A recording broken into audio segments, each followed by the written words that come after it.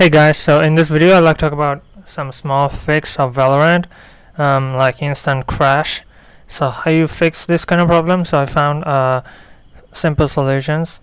So first of all, go to your right click and Valorant client, go to properties, and once you come here, go to compatibility mode, and then you're gonna choose run as administrator and disable full screen optimization.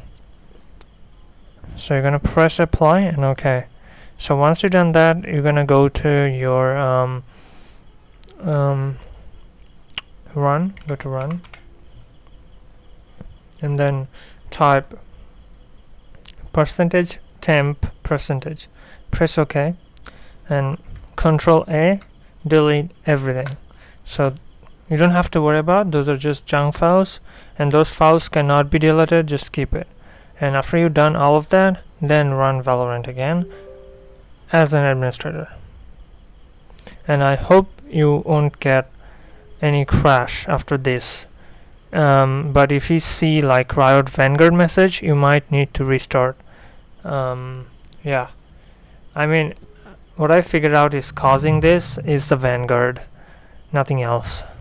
So you have to like keep restarting